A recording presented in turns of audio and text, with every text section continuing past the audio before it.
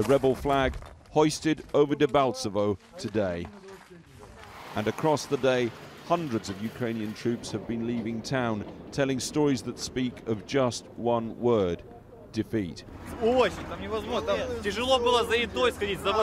It was very heavy. We couldn't even go to take food or water. Yes, we were urinating in a can all the time we were sitting in the bunker. Very, very heavy shelling. We were praying all the time and said goodbye to our lives 100 times. They had really good and heavy artillery. Kiev says it is a tactical withdrawal with heavy weapons, but its president is begging the world to act.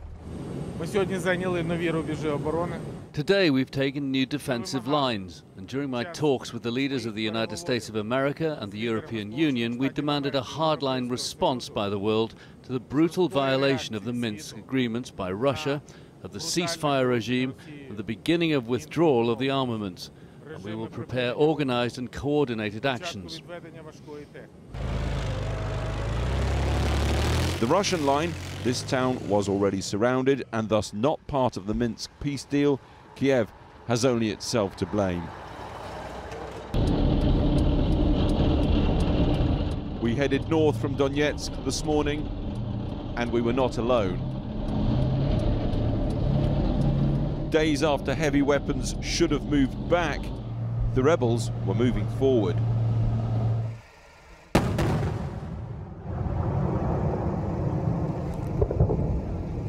Even into the afternoon, pro-Russian rebels firing into Debaltseve.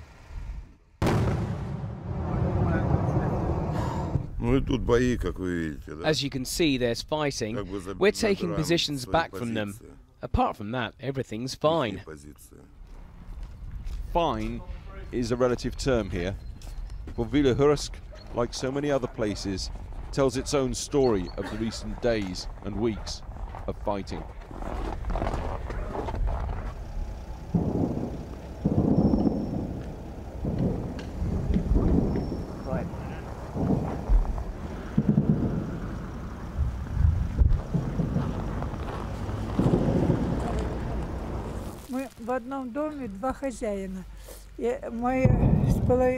Our house is divided in two. Mine is okay, but my neighbor's is destroyed. Tanks and armoured fighting vehicles litter the streets of this town.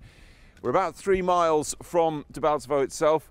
It's down that road there where the man on the bicycle is going. The intermittent sounds of shelling all morning indicate that the fight for that town is still very much underway. Kiev says tonight around 80% of her forces have left Debaltseve. On the streets of Wieluhorsk, they've written them a message.